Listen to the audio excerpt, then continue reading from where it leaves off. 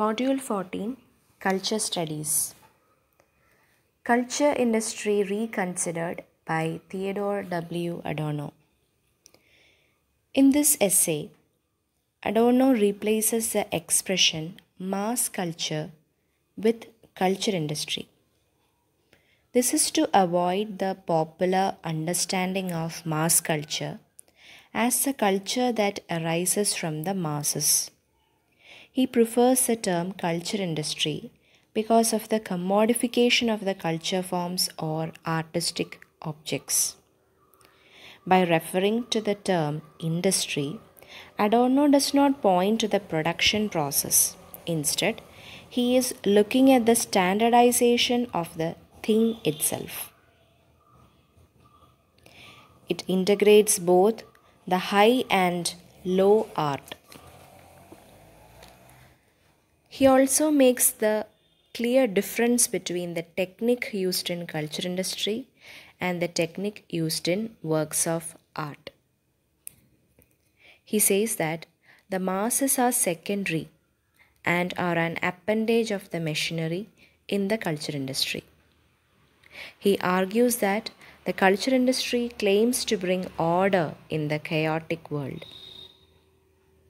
The essay also makes a reference to Walter Benjamin's theory of aura. Thus, Adorno's concept of culture industry indicates a necessity for rethinking his theory of mass culture.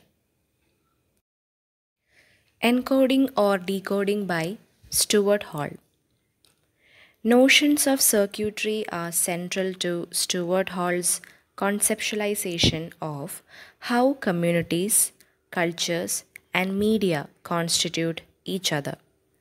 This is very explicit in his encoding decoding model from 1973.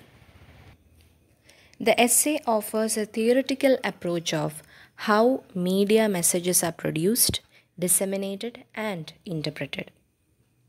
Hall proposed that audience members can play an active role in decoding messages as they rely on their own social context and might be capable of changing message themselves through collective action. Hall compares two models of communication: traditional model, that is a sender, message, receiver, and the four-stage model.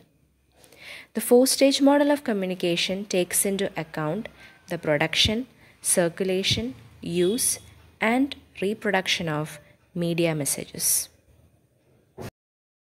Visual Pleasure and Narrative Cinema by Laura Mulvey. The essay is divided into 4 sections. Introductory section.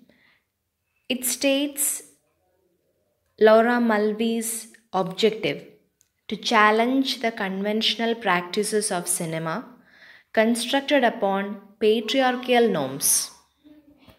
Hollywood movies propagate certain erotic codes which always put women in an object of pleasure. Second part deals with various kinds of ways in which pleasure is obtained through looking, especially in the cinema. Watching evokes sexual satisfaction and it can become an obsession. Scopophilic pleasure is a function of sexual instincts and narcissistic pleasure is of ego libido. Third section deals with the sexual imbalances in a world of gazes. The role of women in movies is merely to cater to the needs of men, to freeze the flow of heroic action in erotic contemplation. Both the men in the screen and the men in the cinema auditorium. In the final part, Laura Mulvey summarizes her essay that certain cinematic codes should be broken down. The mainstream film and its pleasures then will be challenged. Subject of Sex, Gender, Desire by Judith Butler.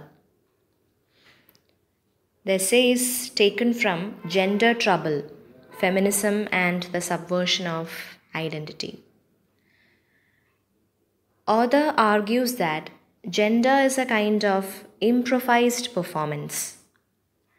This work is influential in feminism, women's studies, and lesbian and gay studies, and has also enjoyed widespread popularity outside of traditional academic circles. So, subject of sex, gender, desire, they are divided into 6 chapters dealing with women as a subject of feminism, the compulsory order of sex, gender, desire, gender as a circular ruins of contemporary debate, theorizing the binary, the unitary, and beyond, identity of sex and the metaphysics of substance, and last, language, power, and strategies of displacement. Postmodernism and Popular Culture by Angela McRobbie brings together 11 recent essays. A key theme is the notion of postmodernity as a space for social change and political potential.